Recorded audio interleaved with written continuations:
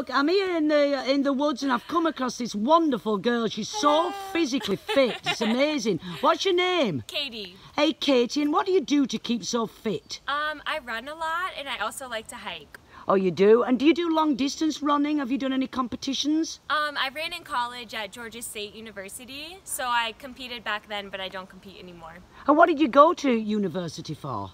I studied journalism at the time, All right. but after I actually went back and got my master's in education. Oh, you did? And Yeah. are you teaching now? Yes, I teach third graders at Indian Run.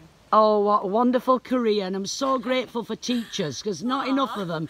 And you don't get paid enough, do you, love? Not quite. I know, but you're out here in nature, and that's by choice, Yes. and you enjoy nature. Yes, and teaching feeds my soul, so... There you go, girl. It's worth it. And you feel that if you may be a little bit not bothered one morning, but once you get in nature, Yeah. it gets a hold of you, doesn't it, darling? Yep. And you're glad you set off that morning. Yes. And I'm glad I met you Oh, today. I'm glad to meet you too. Thank you, sweetheart.